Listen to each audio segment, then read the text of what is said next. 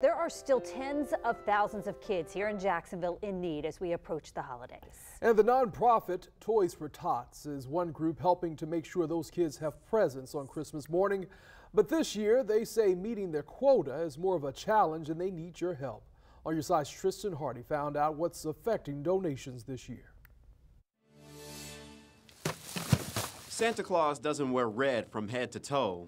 Actually, it's blue, with white gloves and ribbons on his chest. My name is Gunnery Sergeant Ryan Terry. Toys for Tots is Sergeant Terry's way of paying it forward to the First Coast. He lives for the moment seeing kids ecstatic about their gift. It's definitely a passion of mine as well, since I am a single father myself. To spread that holiday cheer, Sergeant Terry and volunteers need more toys. He says this room is usually packed with gifts, but this year they're struggling to collect donations. Now we have 51,000 children that are currently registered here in Jacksonville that are requesting assistance, and that's the most amount of children we have been able to try and provide toys to in the last 4 years. Sergeant Terry believes the lack of donations stem from people experiencing two powerful storms, inflation and the pandemic. A lot of the toys that we require here in Jacksonville is girls 6 to 14 and boys 10 to 14. For example, these boxes are for the boys between the ages of 10 and 14,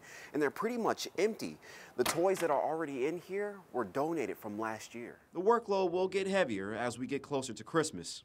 Sergeant Terry is stressed, but he isn't worried. I do believe that we are doing something good over here for Jacksonville. To Sergeant Terry, every family deserves a Christmas, and he's hoping more people will soon drop a gift in one of these boxes. Tristan Hardy, First Coast News, on your side.